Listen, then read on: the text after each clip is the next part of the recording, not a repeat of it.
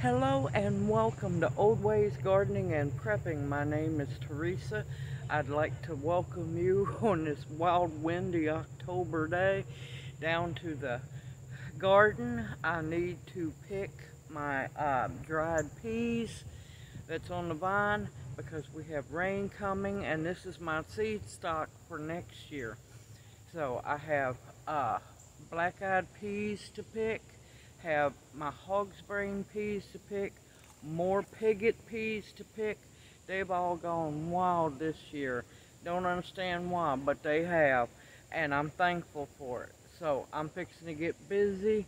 I've got my picking baskets. I've got 3, that way I can keep my peas separate, and I'm going to bring you along for the picking. See you here in a little bit.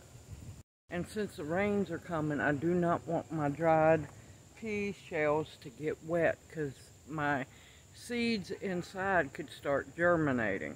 So it's time to stop talking and get to working. All right, I'll be back. I'll let you watch me pick.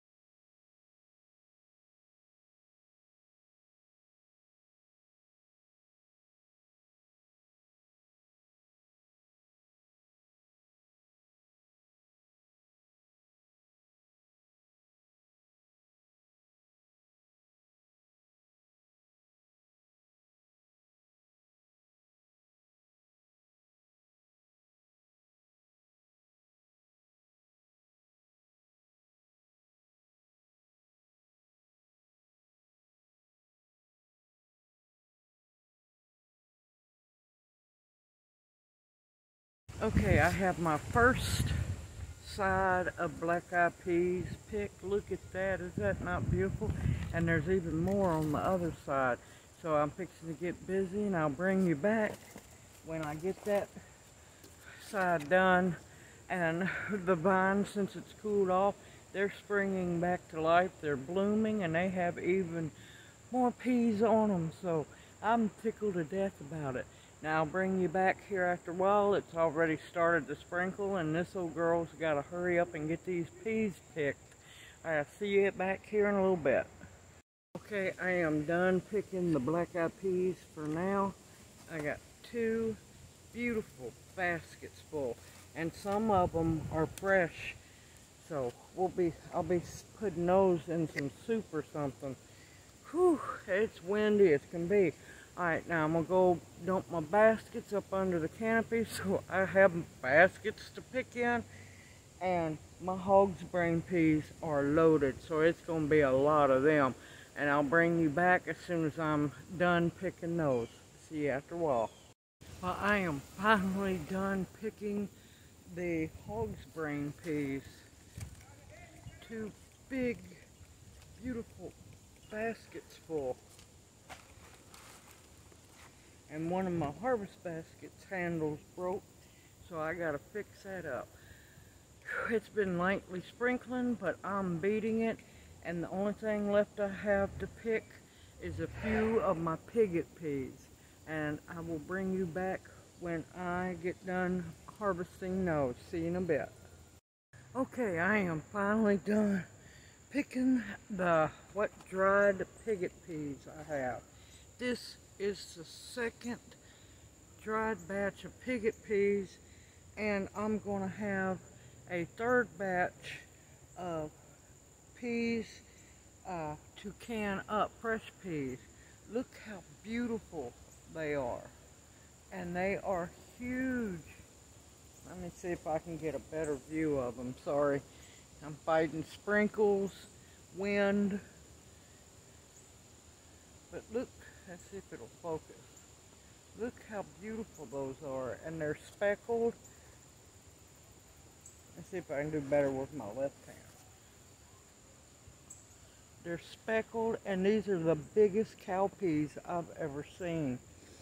And I am thankful that I have a whole lot of seed stock compared to what I started with this year. I think this year I only had 25 seeds. I've got way more than enough peas, and I'm probably going to triple how many I plant next year, because these are some of the best canned peas, and I can understand why the Piggott family in Louisiana kept them a secret. Don't blame them a bit. I would too if I had the chance. But I'm definitely I'm done with my dried pea harvest, thankfully. Cowpeas, or also known as field peas. I'm done with the dry harvest. Rain is just now starting to come down pretty good, but all the dry peas are off.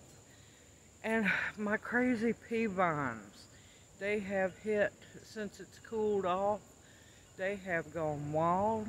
They are re-blooming. They are throwing out more green vines, and you know what? I'm going to let them, because there's still time that I'm going to get a harvest or two more off of them. I don't go to ripping my plants out because, you know, they might look a little bad. Yep, the pea vines look bad, but you know what? They're blooming. They're shooting out new shoots. And if I get two more harvests, so be it. I'm going to be happy as can be. I don't take my plants out until frost kills them, because I take full advantage of my gardening season. And just because I might get too much produce, in these days ahead that's coming, too much produce is, no, that don't cut it. That don't cut it. Because you could be drying it, putting it back. One day I'll have a freeze dryer, and watch out, we're going to be really busy then. I'm looking forward to one day, as long as I stay positive and keep praying, I'm going to have that medium-sized freeze dryer, and I'm going to be busy putting up food. But off my soapbox, I've still got more. I've got a lot of peppers to harvest. My lima beans aren't quite just ready yet to harvest, but oh my gracious, they're loaded. And then I had some heirloom lima beans that didn't sprout too well, and I have a theory of why a lot of seeds weren't sprouting like they were supposed to. I've got seed stock on those, so I'm happy to see that. Once they start getting ripe, I'm going to take those off, and I'll have even more of those lima beans and seeds for next year. Got a lot to do. There's only one of me, unfortunately, so I've got to get busy. I hope this video encourages you to grow field peas. All you need is a simple trellis. It's simple and easy. And let me show you the beauty. Look how long.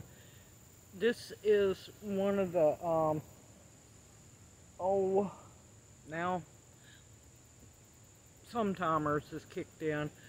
Piggott, there we go, the Piggott piece. Look how long that is, and that pod is full of seeds, seed stock, dried seeds to go up into the pantry. Anybody can garden. It might look horrible, but this was a rough year to garden in. But you know what? Regardless, I'm thankful for every one of these plants. They have produced their little hearts out, and I'm thankful for every one of them. If you have any questions, please feel free to ask them in the comment section below. I will help out as much as possible. And if I don't know, I will find the direction that you need to go into. Everyone, take care.